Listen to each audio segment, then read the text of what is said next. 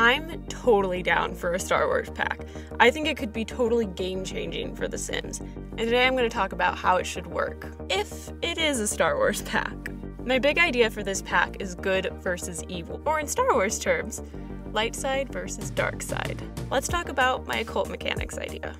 Jedis could be a new occult, and when making your Jedi, you can't really decide on the dark or the light side. Throughout gameplay, you could build up light and dark actions that sway the Force in one way or another. Maybe you could get annoying visits from the masters of each side who try to convince you one way or another. And we know The Sims is good at annoying visits. The dark versus light could be the main theme of the pack, choosing which side and fighting for control of Batuu. So for the world, of course, we would need a new one.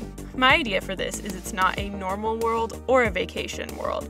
When you move in, there could be a new option at the top, and there you would find Batuu.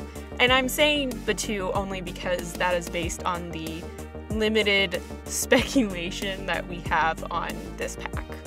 All the NPCs and townies would be exclusive to that world. You would not see them in Brindleton Bay or Willow Creek, and vice versa, you would not see Eliza Pancakes on Batuu. So this world also plays into my dark versus light side gameplay idea. The world could have a system similar to the Eco Footprint, where the actions you choose have an effect on Batuu and which side has more control. Even like Eco Lifestyle, perhaps the way it looks could change a little bit, like maybe it could look a little darker, more seedy for the dark side. Of course, you could choose neither side and be kind of like a rogue Jedi who doesn't follow anybody's rules. Which brings us to careers. A great idea I've seen is Jedi as a career. Yes, I love this.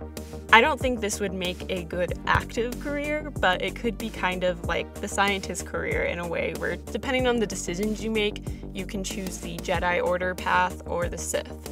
But there needs to be another option. What if you don't want to be a Jedi? And that brings me to the smuggler career. This would be a freelance kind of career.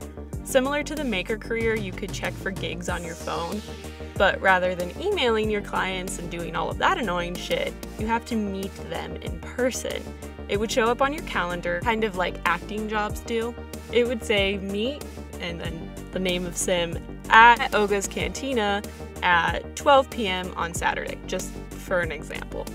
So your Sim has to physically travel to that lot at the right time and meet that Sim, have the necessary conversations, and then you move on to the last step, getting on your ship and going to complete the job. But how would ships work? Don't worry, I have an idea for that too. This one is actually pretty easy and so obvious, I'd be genuinely surprised if it wasn't included in the pack.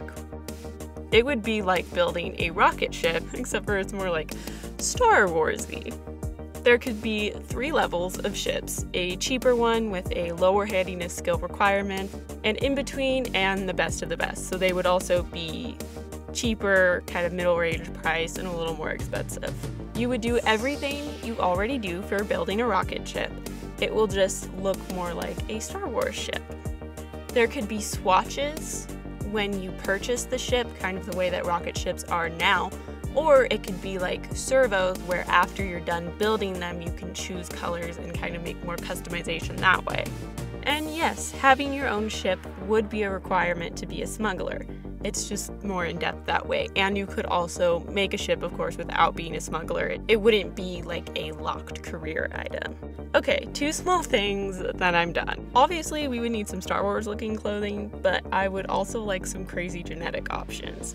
It doesn't have to be like a new occult, but there are so many unique Star Wars characters, so some extras would be cool. And finally, for this pack, we would need 3 new aspirations.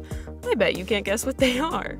A Sith aspiration, a Jedi, and a smuggler aspiration. These could be like guides on how to do things in the beginning, and then add a little bit of challenge towards the end, because let's be real, some aspirations just need to be a little bit harder.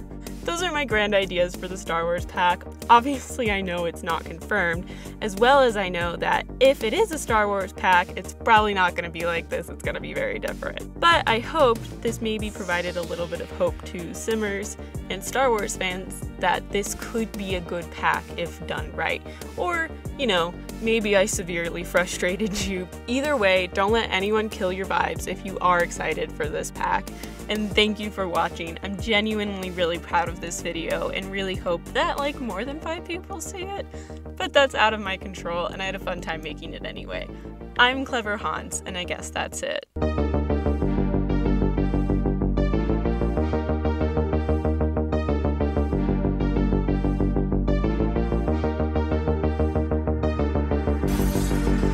Right.